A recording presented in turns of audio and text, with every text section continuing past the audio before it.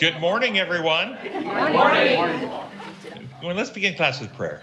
Our gracious Father in heaven, we thank you again so much for your love, for your truth, for Jesus Christ, for this opportunity to fellowship together, to share truths about your kingdom, for the freedoms that we still have in this world. And we pray that you will empower us to take advantage of the liberties while they still exist, to take the gospel message further and further to around this world to reach more people for your kingdom. Be with us today as we study, that we will draw closer to you and become more effective in our witness for you. We pray in your holy name. Amen.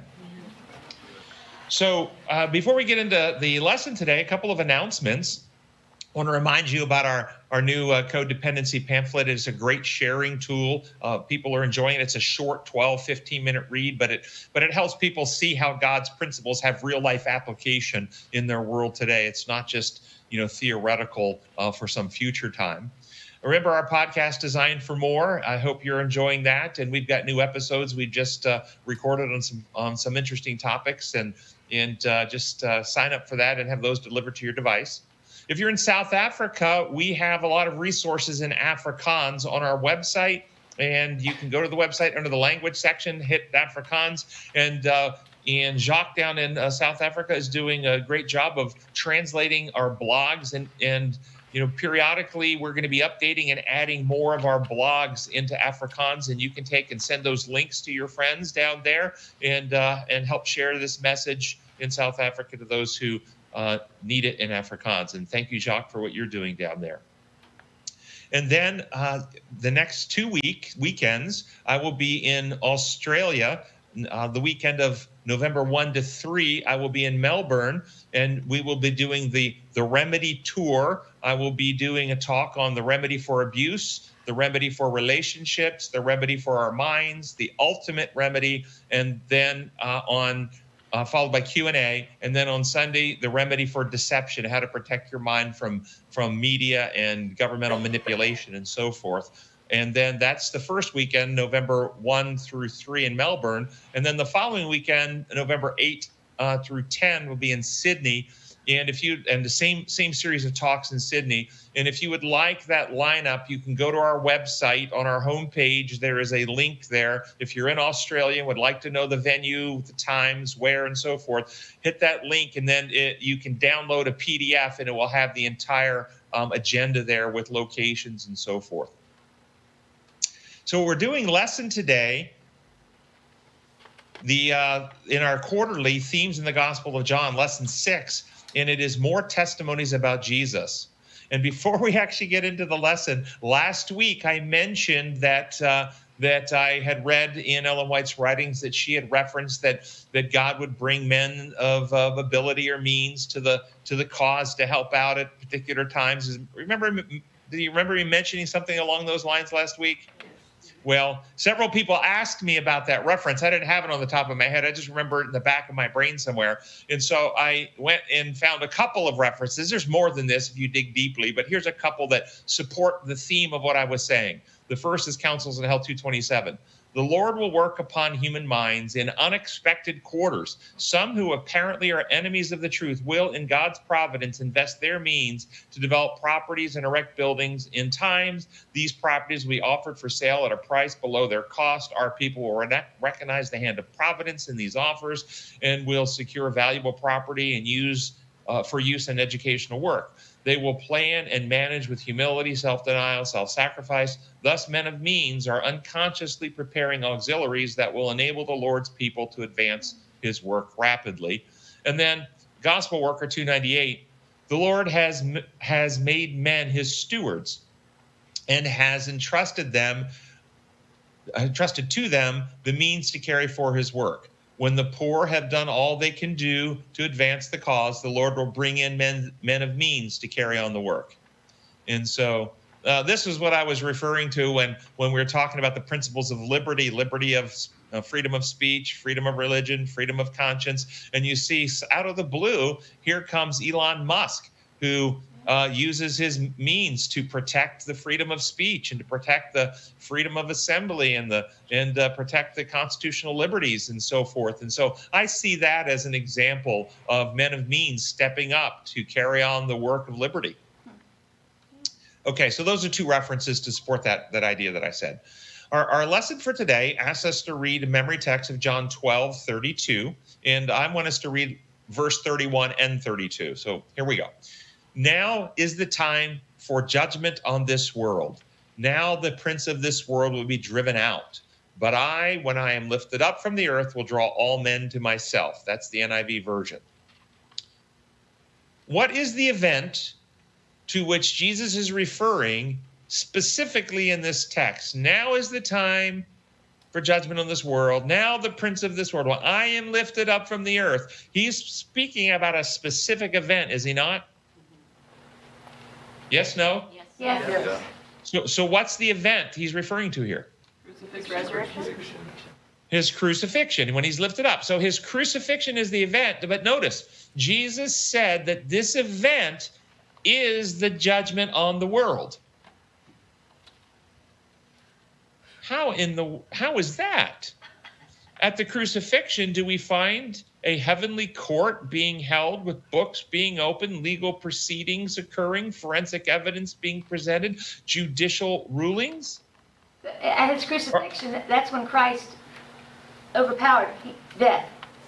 He conquered death. But it's judgment on this world. Are the people of this world, including his crucifiers, going through a heavenly judgment process?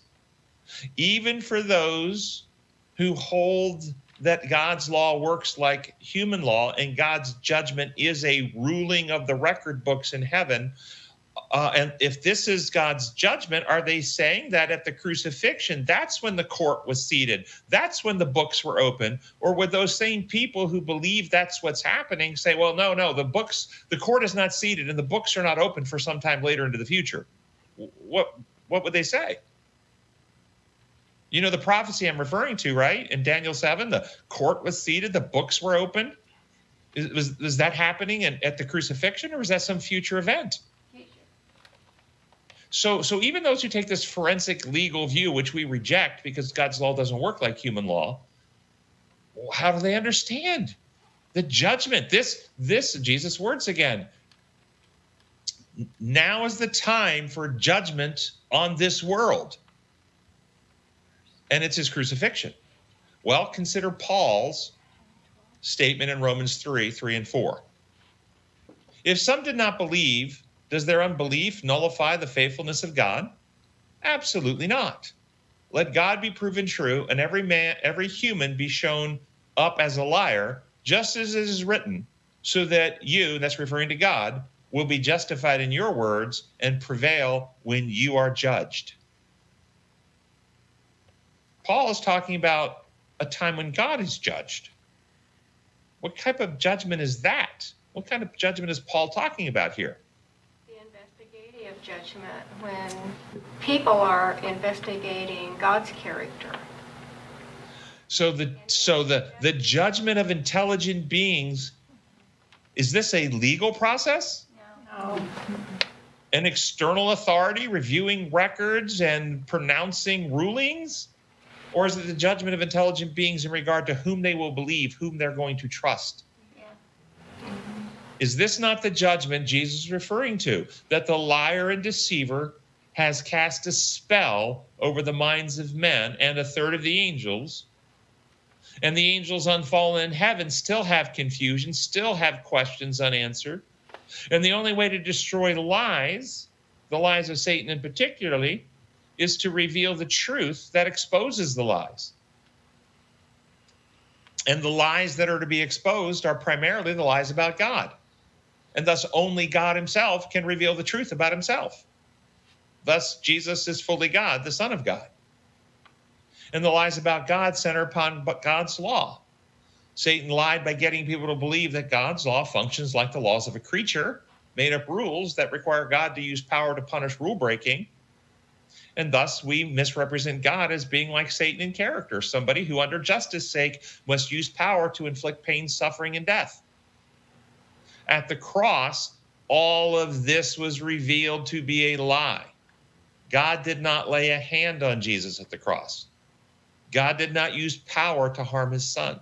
In fact, God surrendered Jesus to his choice to be our Savior. And God stopped using power to protect Jesus from what Jesus chose to accomplish. He set Jesus free to reap what Jesus, as our substitutionary Savior, freely chose to accomplish. And Jesus had chosen, as our substitute, to take our place to confront every temptation, to suffer abuse, to face the shame and despise it, and to destroy the cause of sin and death and replace it with infinite love.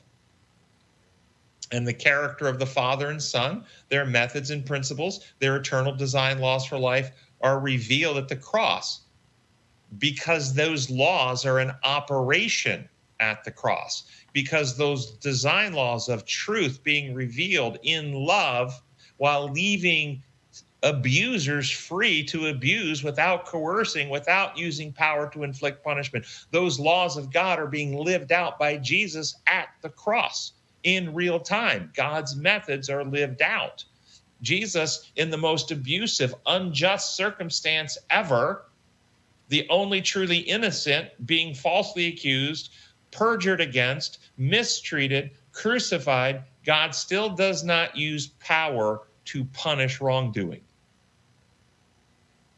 And Satan is exposed as a liar, as the source of pain, suffering, and death.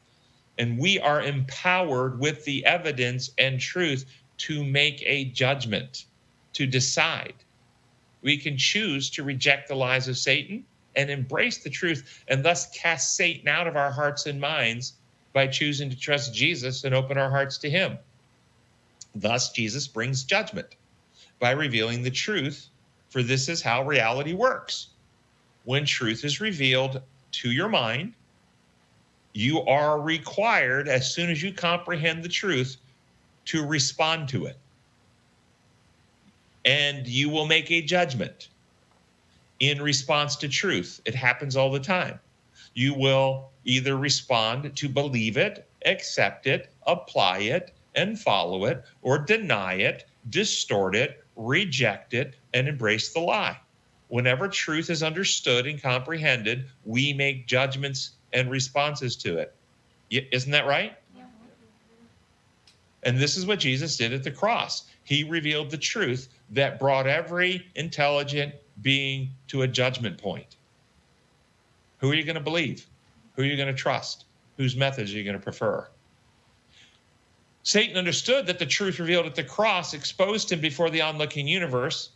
This is why all sympathy for him was lost in heaven, why he was cast out of the affections of the angels, not because God used external power, but because the truth settled them into the reality that Satan was a liar and a fraud, and they wouldn't listen to him anymore. And he knows that when the truth of what the cross reveals is rightly understood by humans, that it frees human hearts and minds from his power and control. It demolishes the strongholds of distortions and misrepresentations that keep us in fear. And this is why he has worked so hard to pervert the meaning of the cross into a legal payment to assuage the wrath of an offended God. Because as long as we teach Jesus died as our substitutionary Savior to pay a legal penalty to the offended God, we have not yet seen the truth of the cross, and our minds remain afraid of God. Any thoughts about that? That's a profound and intense statement. I think one of the things that also confuses people that I've talked about with this legal transaction that they have instilled in their mind has also been that they don't fully understand or comprehend what Jesus was giving up, becoming a human, and what he was sacrificing, laying off his infinite self and becoming human.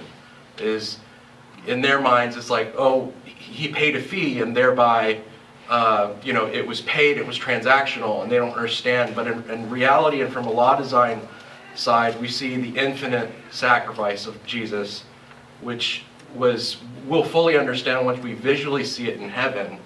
But I think it's that aspect of what his sacrifice actually meant as a cross, is that as he became a human being, God will never disband the personhood of Jesus ever, and so he'll always identify as a human being. And how profound of a sacrifice that an omnipotent being like that would lower himself and become a human, I think is...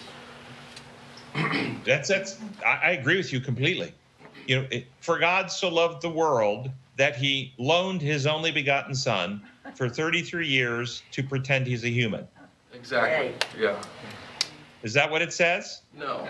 Or for God so loved the world that he gave his only begotten son, who became a human, and he is not ashamed to call us brothers. He partook of our human nature. And now, who sits on the throne? Not just the Son of God, the Son of Man.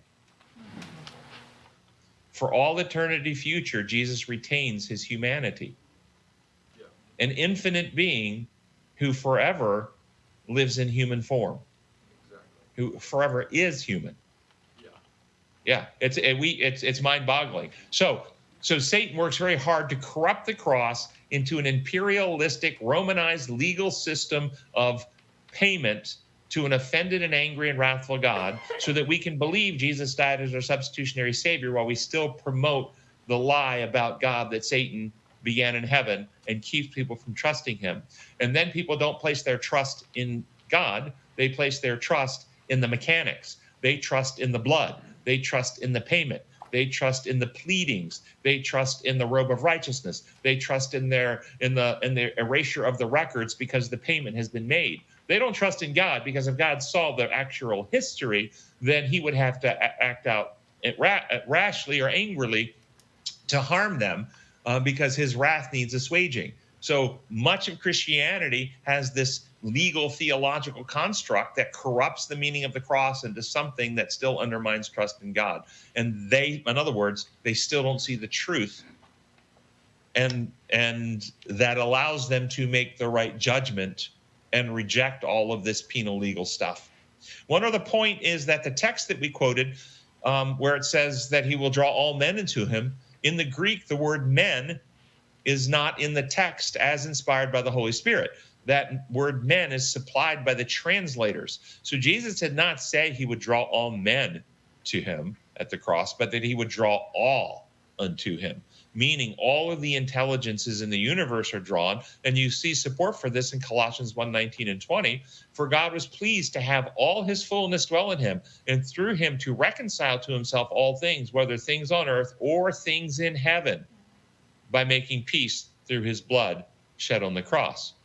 The cross, and what Jesus was doing, was revealing the truth about God and exposing Satan as the liar and fraud, because he was doing more than only saving humans from sin. He was dealing with a universal sin problem to solidify the angels in their loyalty and laying the truth groundwork for the ultimate elimination from sin from the entire universe.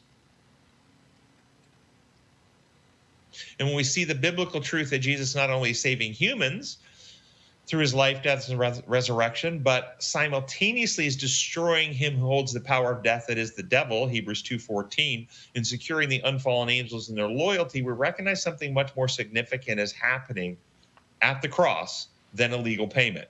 Consider this commentary, and we're going to really unpack some comments now from one of the founders of the Adventist Church, who took the position we take, that God's law is design law, and that what God is doing through Christ is restoring, healing, and fixing the damage that sin has done to his creation.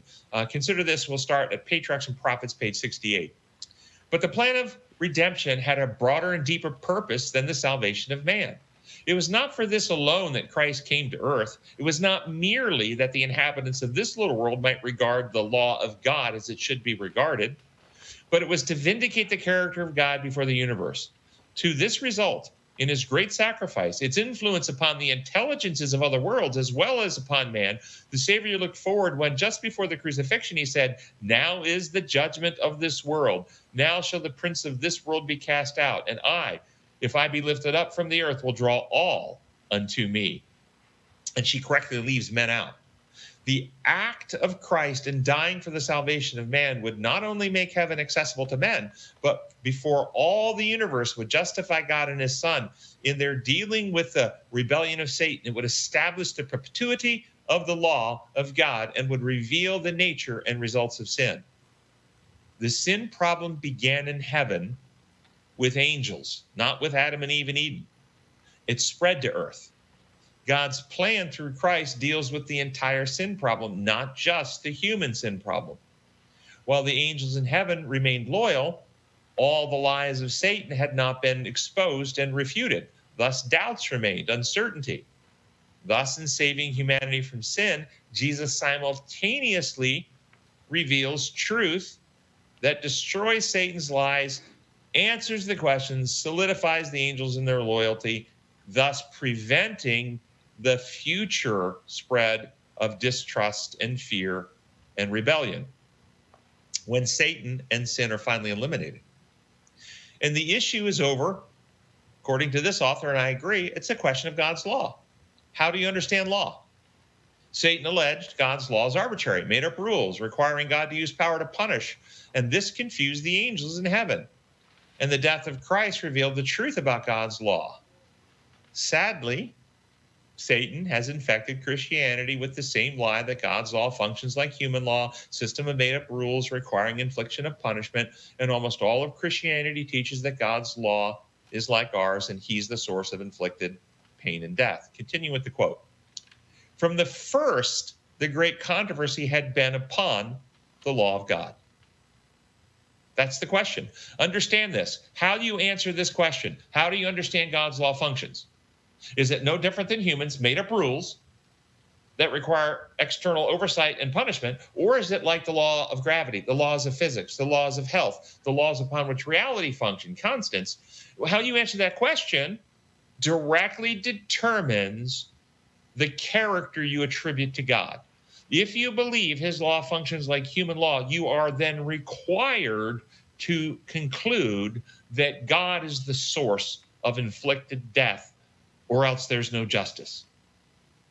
And then you're in contradiction to the Bible, because the Bible says Satan is the murderer, that the power of death is the devil's, Hebrews 2:14, that the last enemy is death that Jesus destroys in both 1 Corinthians 15 and in 2 Timothy 1:10, he destroys death. But yet if you hold the lie that God's law works like human law, you have death originating from God. He is using death to punish sin.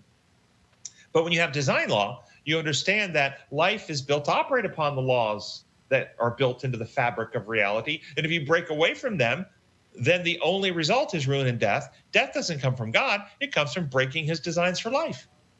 From the verse of the great controversy, from the first, the great controversy had been upon the law of God. Satan had sought to prove that God was unjust, that his law was faulty, and that the good of the universe required it to be changed. In attacking the law, he aimed to overthrow the authority of its author. In the controversy, it was to be shown whether the divine statutes were defective and subject to change. What kinds of laws are subject to change? Human laws, made-up rules, they're subject to change. Or were they perfect and immutable, unchangeable? Those are design laws. This is the opening. This is the beginning. This is the issue. And we're going to come back and finish the Patriarchs and Prophets quote, but just to validate my point, I'm going to give a couple other quotes from the same author. This is Out of Desire of Ages 761. In the opening of the great controversy, Satan had declared that the law of God could not be obeyed, that justice was inconsistent with mercy, and that should the law be broken, it would be impossible for the sinner to be pardoned. Every sin must meet its punishment, urged Satan. And if God should remit the punishment of sin, he would not be a God of truth and justice. What kind of a law requires the infliction of punishment? If somebody jumps off the Empire State Building, taking themselves out of harmony with gravity and physics, does somebody have to have a trial, present evidence, and then have a judicial ruling and then sentence them and inflict punishment? No. If somebody decides to smoke 2 packs of cigarettes a day, they sneak behind the barn, they hide it from their parents, they're breaking both the rules and the laws of the land, and they smoke 2 packs of cigarettes a day. Does somebody have to punish them, or are they punishing themselves as they're destroying their health? When you understand design law, nobody has to inflict punishment. This idea of inflicted punishment is only required when you have laws that are not built into reality, like you do 35 in a 30 zone, you don't pay your taxes, you jaywalk, etc. It sounds. And so, pardon? I was about to say, it sounds like Satan in his jealousy was unsatisfied with reality And therefore, he was the first one to create a fantasy. That's right. That's exactly right.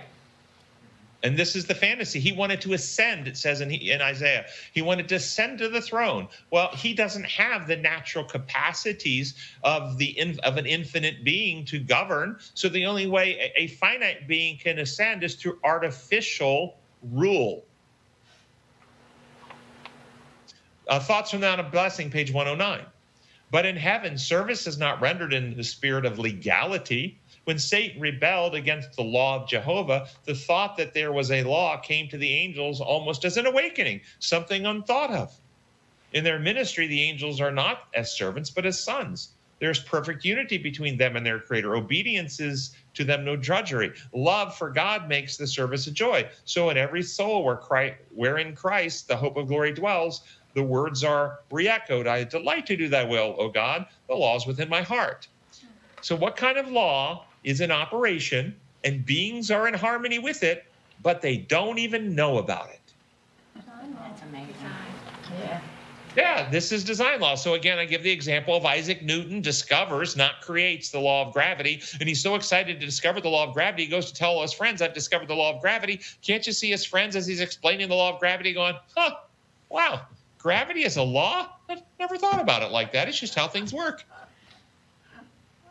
And it came as an awakening. God has a law? Wow, never thought about that. It's just how things work. That's design law. But Satan perverts it and suggests its imposed rules with inflicted punishments. And then, in the opening of the book, The Great Controversy, Ellen White writes the following. The great controversy is between Christ, the Prince of Life, the author of our salvation, and Satan, the prince of evil, the author of sin, the first transgressor of God's holy law. Satan's enmity against Christ has been manifested against his followers, the same hatred of the principles of God's law, the same policy of deception by which error is made to appear as truth, by which human laws are substituted for the law of God, human made-up rules, and men are led to worship the creature rather than the Creator, may be traced in all the history of the past. Satan's effort to misrepresent the character of God, to cause men to cherish a false conception of the Creator, and thus to regard him with fear and hate rather than love, his endeavor to set aside divine law, leading people to think themselves free from its requirements, and his persecution of those who dare to resist his deceptions have been steadfastly pursued in all ages. They may be traced in the history of the patriarchs, prophets, and apostles, the martyrs and the reformers. Understand, if you believe God's law functions like human law, and therefore God's justice is holding a judicial heavenly tribunal, examining records, determining guilt and innocence, sentencing people to the various lengths of suffering, using power to torture them as long as they deserve before he kills them for their sin crimes, you're not worshiping a creator. You're worshiping a creature. That is Satan you're worshiping. I don't know how to say it more clearly than that. Is that not what she just said? When you substitute man's law for God's law, lead them to worship a creature rather than the Creator? This is what's at stake, and this is why. And then notice in the same book, Great Controversy 582, notice this. The last great conflict between truth and error is but the final struggle of the long-standing controversy concerning the law of God. Upon this battle we are now entering, a battle between the laws of men and the precepts of Jehovah, between the religion of the Bible and the religion of fable and tradition. Fable is fantasy, make-believe. Human laws are fantasy. They're make-believe. They're like going out and playing a game of baseball. There is not, now while the game of baseball does operate on the laws of physics, the rules of baseball are just made-up fantasy rules. 90 feet to first base instead of 30 feet. 3 strikes and 4 balls instead of 4 strikes and 5 balls. It's all just made-up artificial fantasy that makes a game. So too are human laws. They have some connection to the design laws of God. Traffic laws are connected to the laws of physics. But why is it a red light instead of a blue light that means stop? It's just all made-up rules. That are artificially and require oversight and external enforcement. And in fact, if you run a red light and there's no traffic, what harm is done? Who got hurt? If you're out alone, all by yourself, there is no harm from running a red light. The harm comes in the potential or when somebody else is coming to the green light and you hit them. And so enforcing that traffic is not because you actually caused harm then. It's because you broke a rule, and we want to protect from future harm. Those rules have a logical, rational place for order in our society, but they're just made up. Everybody following that?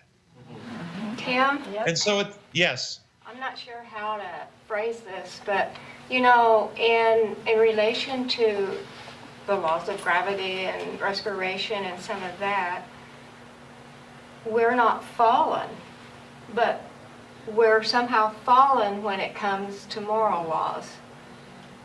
And I don't know how that enters in.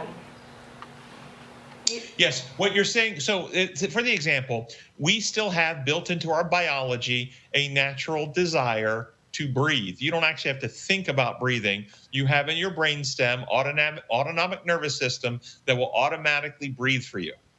You actually have to purposely choose to hold your breath or to tie a plastic bag over your head, not to breathe, to break that law. So naturally, you're in harmony with the law.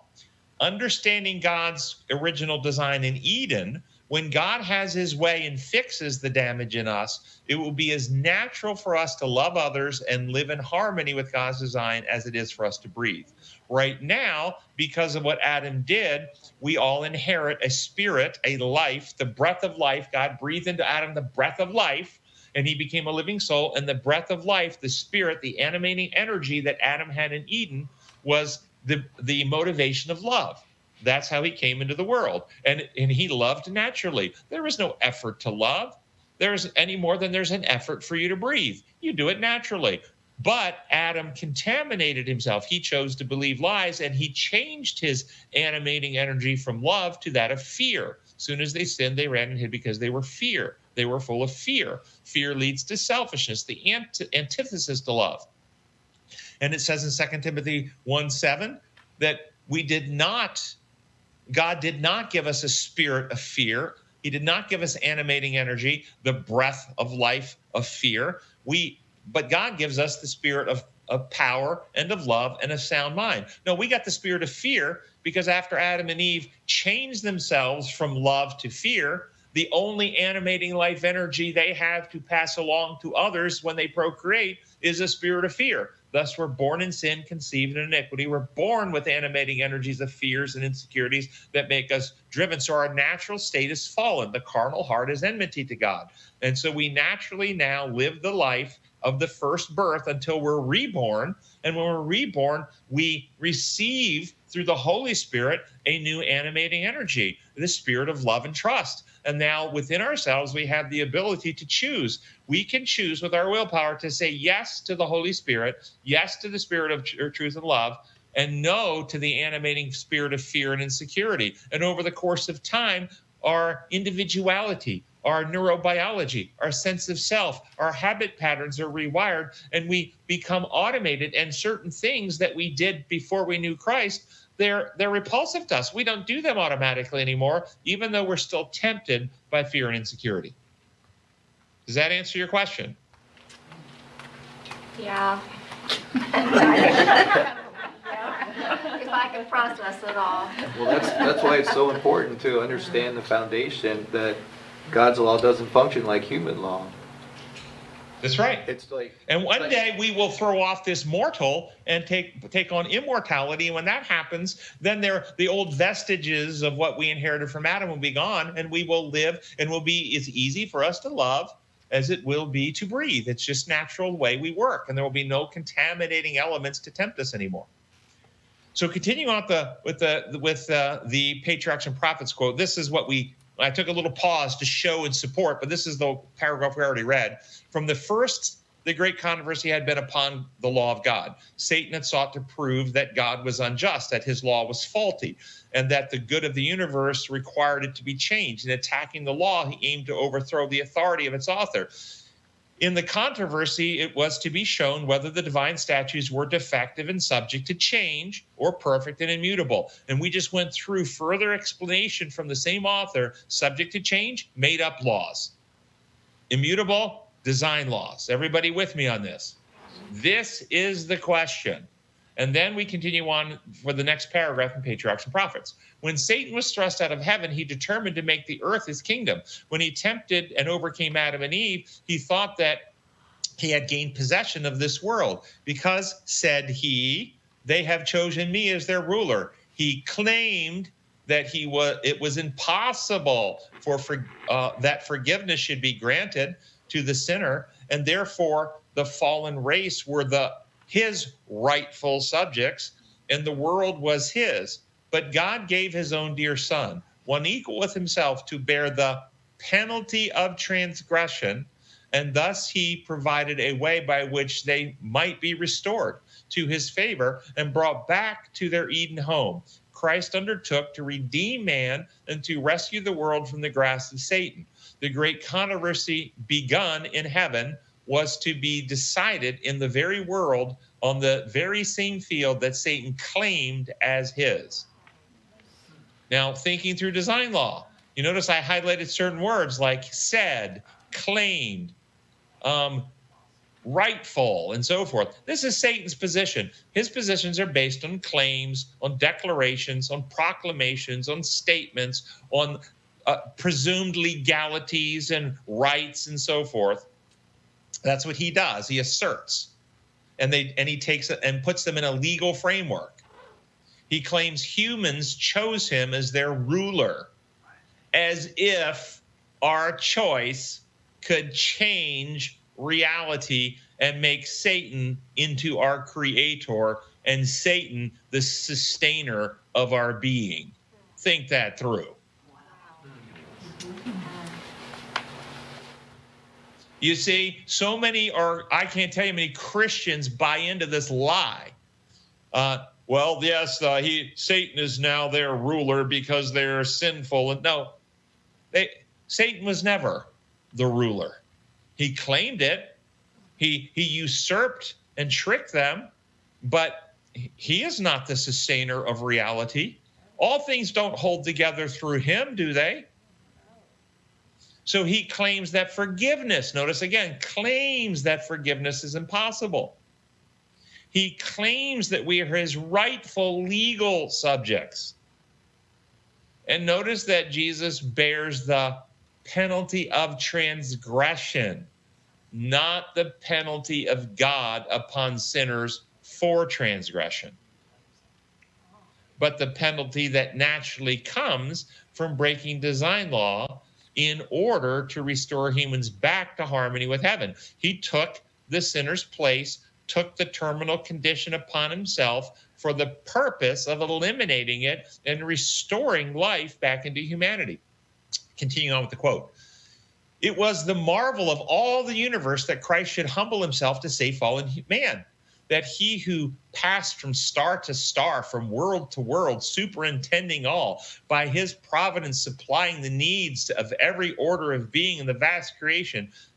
Again, can Satan do that? No. That he should consent to leave his glory and take upon himself human nature. Again, this idea that he wasn't loaned, he became human, was a mystery that the sinless intelligence of others' worlds desired to understand. 1 Corinthians 4:9, we are a spectacle, a theater to angels and to men. Very biblical idea here.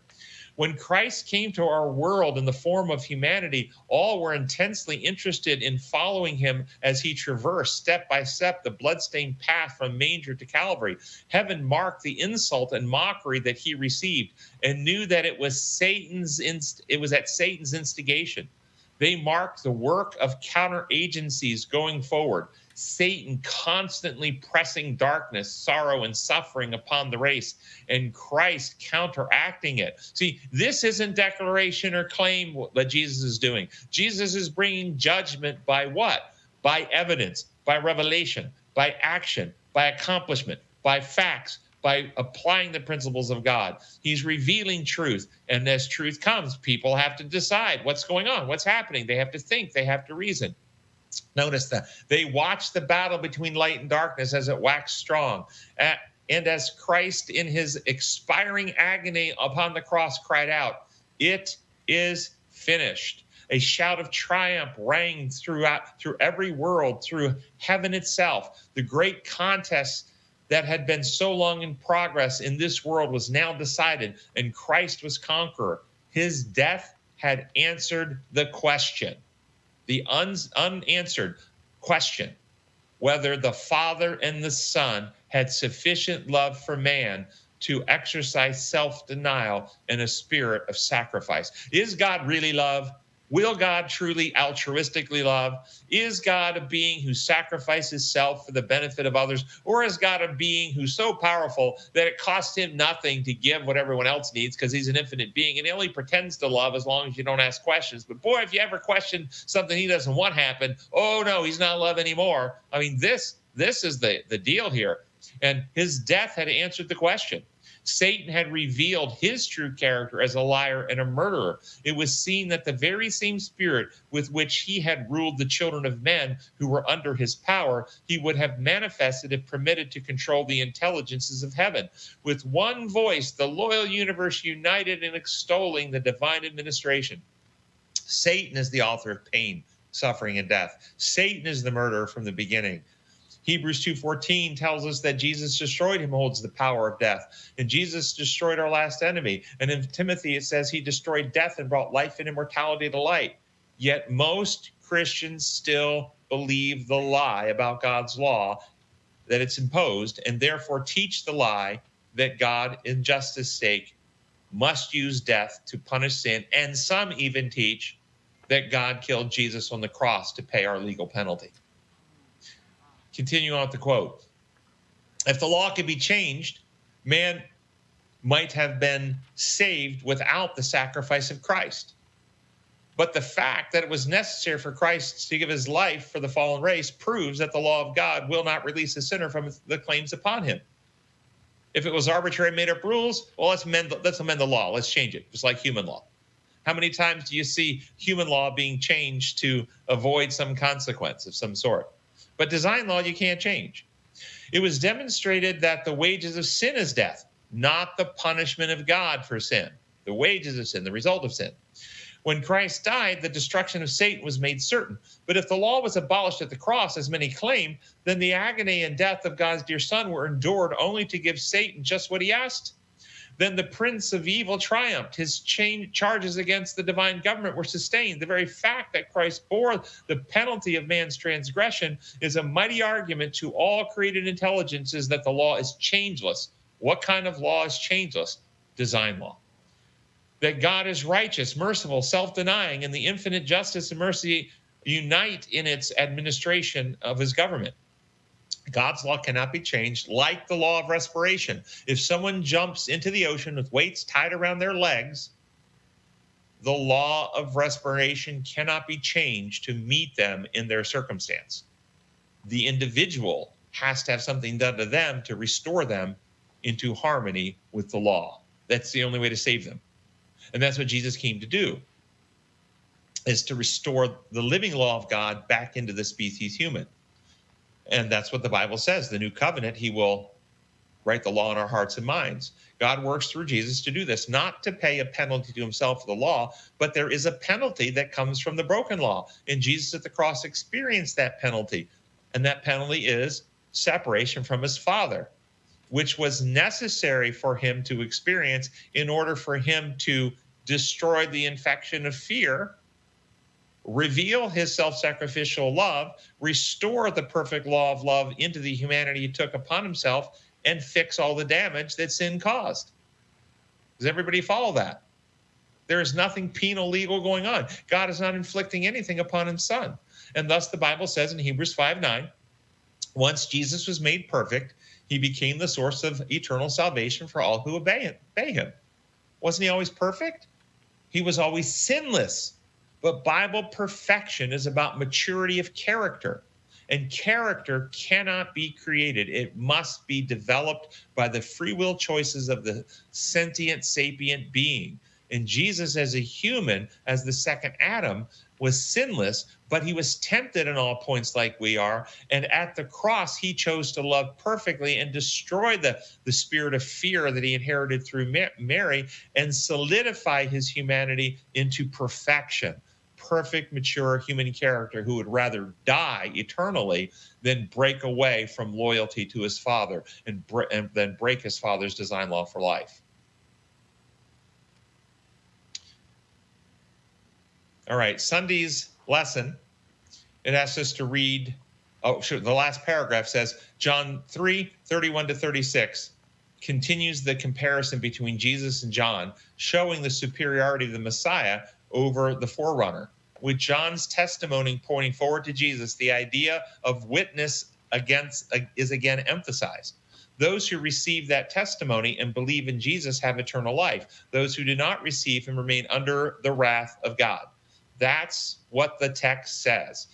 God loves the world and sent his Son to redeem the world, but those who refuse the gift offered them will have to pay the penalty for their own sins, eternal death. What do you hear in this paragraph? Human law. What law lens are you, hearing this through? That's exactly right. The lesson references John 3:36, which reads, whoever believes in the Son has eternal life, but whoever rejects the Son will not see life, for God's wrath remains on him. That's the NIV version. Well, then we have to ask, what is God's wrath? And how do you understand that? Depends on how you understand law. If we believe God's law functions like human law, made up rules that require judicial oversight, enforcement through penalties, then we conclude that God's wrath is the use of power to inflict pain, suffering, and death as punishment. But that is Satan's wrath. When Satan is wrathful, he uses power to punish people.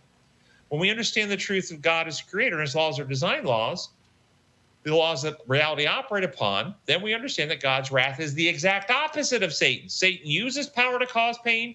God stops using power that has been restraining the pain, suffering, and harm that sin would cause if God's power wasn't being exercised to protect them from it.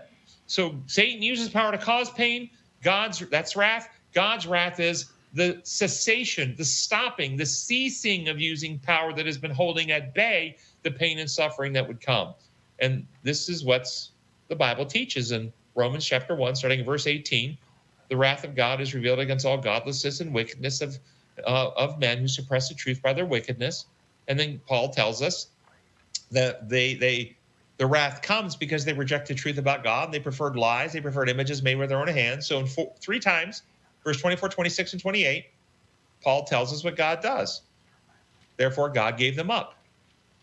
Therefore, God gave them up. He let them go. He stopped restraining the consequence. He let them reap what they sowed. And that's what Paul says in Galatians 6:8. Those who sow to the carnal nature, from that nature reap destruction, when God ceases his intercessory protective role and stops using power to hold the destruction at bay. God's wrath is letting go. Satan's wrath is inflicting harm. And Paul ties all this together in Romans 4:25 when Jesus is our substitute is, and depending on your version, delivered up in the New King James and English Standard Version, delivered over in the NIV, handed over in the Good News, Revised Standard and Living, and given over in the New English. But that's how they translate it. But it's the exact same Greek he used in chapter 1, verse 24, 26, and 28 when he said God gave them up.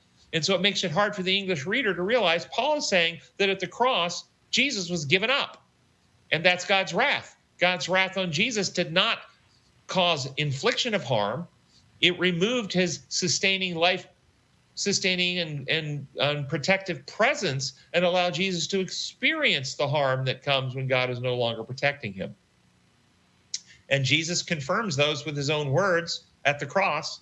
My God, why have you forsaken me, given me up? Not why are you harming me? Now consider these historical quotes and God's actions that are consistent with what I just showed you from Scripture. This is manuscript release 731. At the 9th hour, Jesus cried out with a loud voice, Eloi, Eloi, lama sabachthani, which is being interpreted, my God, why hast thou forsaken me? The wrath of God fell upon Christ. This was the hiding of the Father's countenance. Do you understand how many Christians teach that God's wrath is actually harming his son at the cross?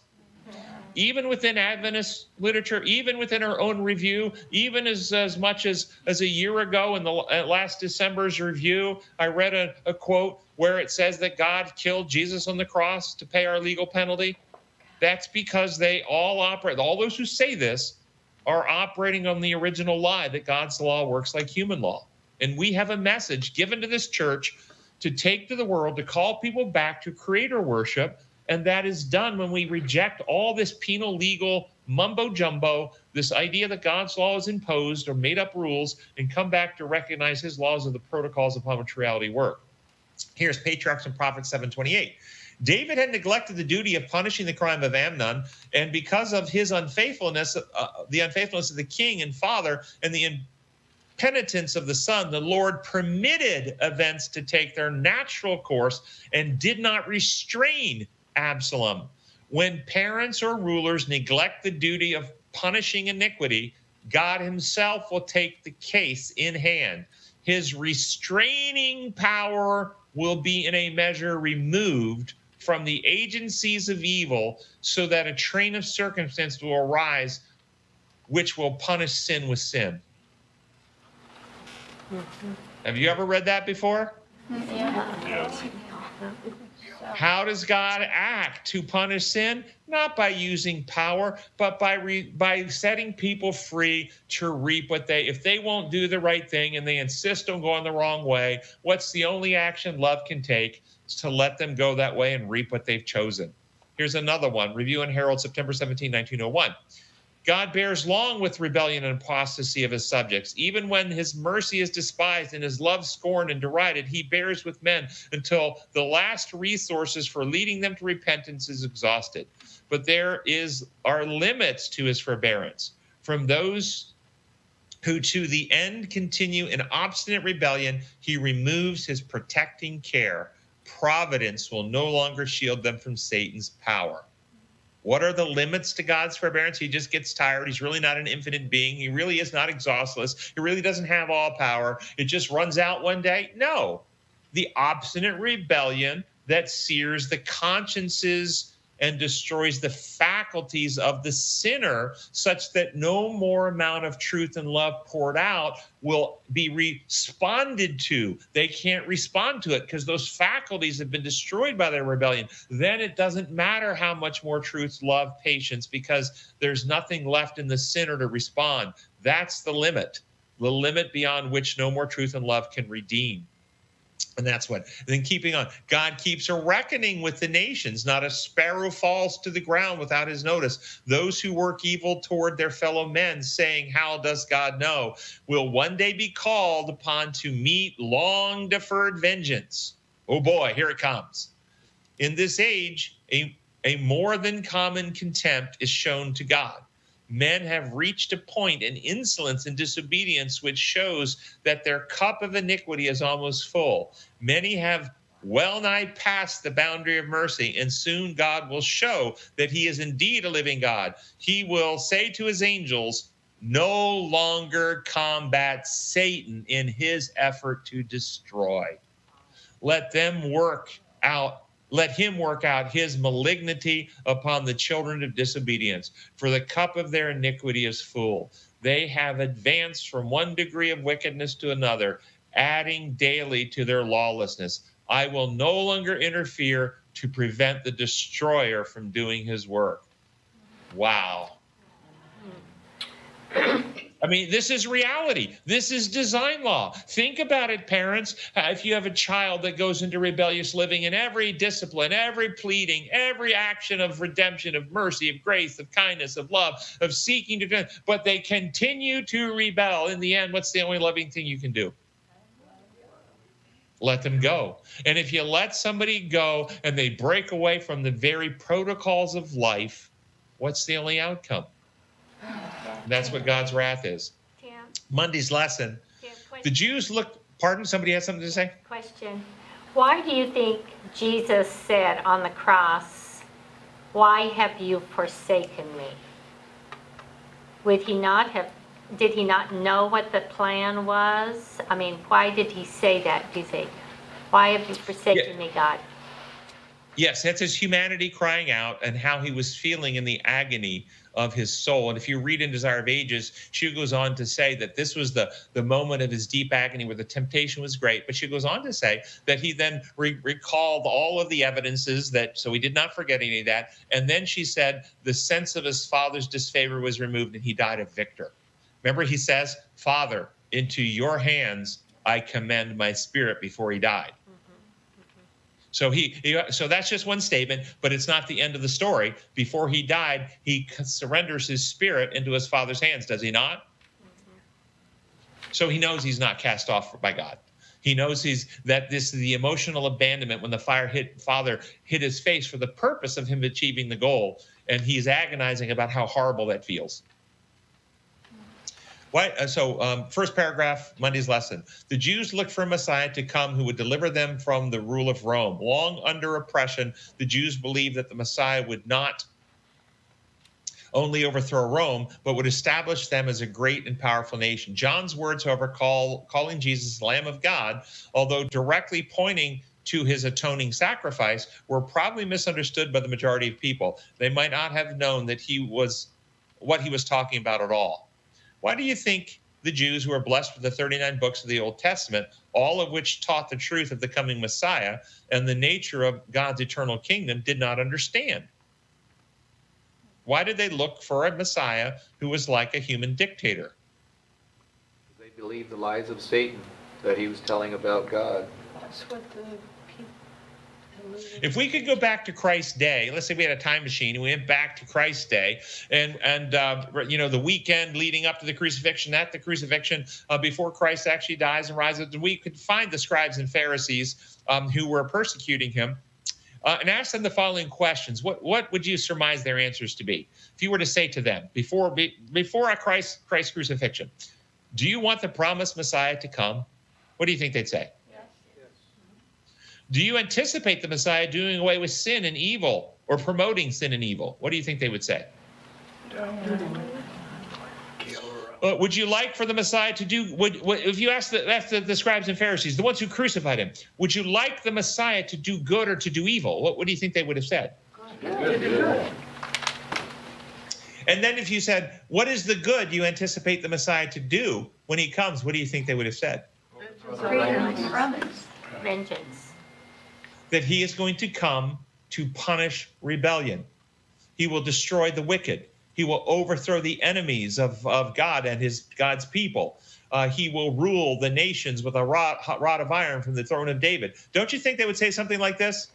Yeah. And what law underlies that methodology of governing? Is that design law or imposed law? And if you ask Christians today, are you looking forward for Jesus, the Messiah, to return? Oh, yes. Oh, yes. When he comes, will he do good or will he do evil? He'll do good. What would you like him to do when he comes? To do good or do evil? Oh, to do good. And what is the good that you want him to do? To use power to kill our enemies, to overthrow those who are abusing God's people, to take a rod of iron and reign from on high.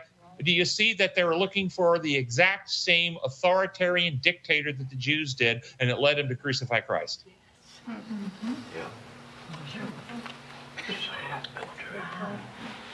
But Jesus said when he was here that the kingdom of God is not of this world. It doesn't operate like this world, that the kingdom of God is within us.